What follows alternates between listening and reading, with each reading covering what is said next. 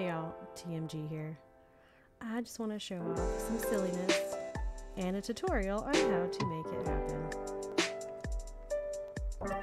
So, if you want some sort of ridiculous, amazing changes to your avatar in stream that could be redeemed by viewers, this is one of my favorites and one of my chat's favorite. This is called Beaver Time.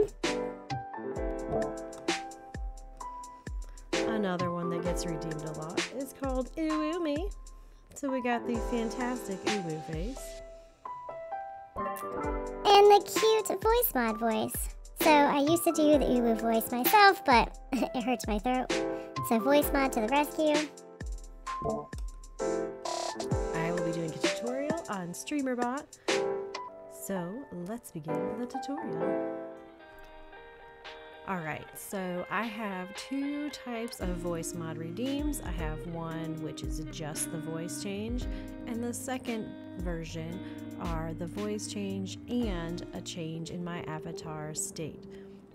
Sorry for the editing, I am still figuring all of this out. Because Streamer.bot is logic based, you're going to have to enable and disable and add pauses. These tiny pauses will help the application enable and disable various states.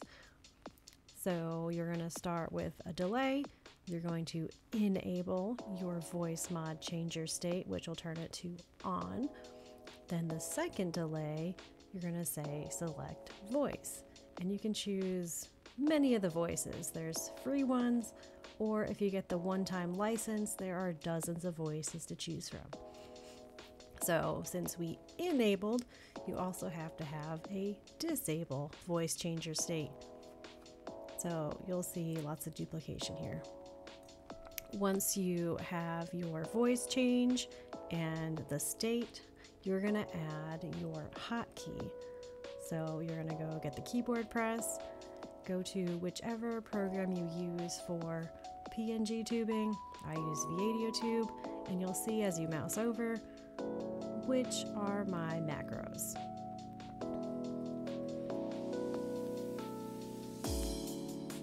Also, for Veadotube, you have to make sure that you're on hotkey mode and not press and release. Otherwise, it'll briefly turn it on and it will turn back off. Once you get your hotkeys, then you can add it into Streamer.bot. So for this test example, I'm going to enter my thinking phase. So again, since it's logic based, you have to enter the state, have a delay, and then you're going to have it enter your normal state or whichever one you choose for your redeems.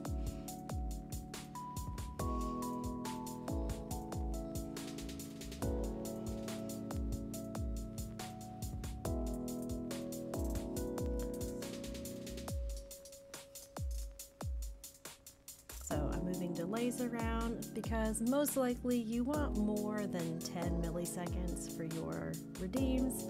You can make it as long or as short as you like, but we're going to go for a minute, which is 60,000 milliseconds.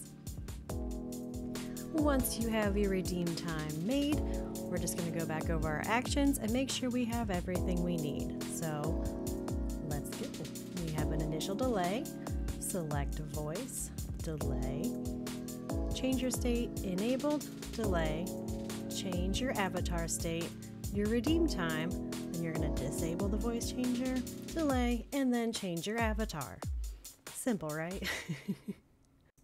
Once you have your action made, it's time to make it a channel point reward. So you'll go to platforms, channel point rewards, name it, add how many points it's going to cost, who can use it, how many uses, etc. You've done this a dozen times before. Alright, so let's see if this works. If I go to my channel redemptions and click on my test for YouTube, we're going to redeem it. So this should change my voice. If not, sometimes it takes a second. Yeah. So hopefully It'll change your voice and also change your state, and then after a minute, it'll stop. We program Streamer.bot for 60,000 milliseconds. So after that time is off, the state will change and the voice will be disabled. If you want the redeem to be longer or shorter, just put in how long of a delay you want. I have noticed that sometimes Voicemod doesn't turn on, at least the first redeem of the stream, so I recommend having a macro on your keyboard just in case, so you can just click it and you'll hear that beep boop, and that will let you know that the voice was enabled or disabled. So whether or not you have a Stream Deck, you can use Streamer.bot to use your hotkeys to do all sorts of things with Veadotube, Voicemod. It's awesome, and it's all automated, so you don't have to be trying to figure out what tab you're on to get these redeems for your viewers. I have a full keyboard, so I use the number pad for all of my macros, and I did that for the first year, and then I got a Stream Deck, a used one for much cheaper. So now I have a Stream Deck, but if you have a number pad on your keyboard, use that, or I'm pretty sure you can get just a numpad off Amazon for like $10-12. I call it my poor person's Stream Deck, because yeah, Stream Decks are expensive, and that's why I have a used one. Anywho, I hope this tutorial helped you. Thank you so much, and like and subscribe to see more of my shenanigans. Laters!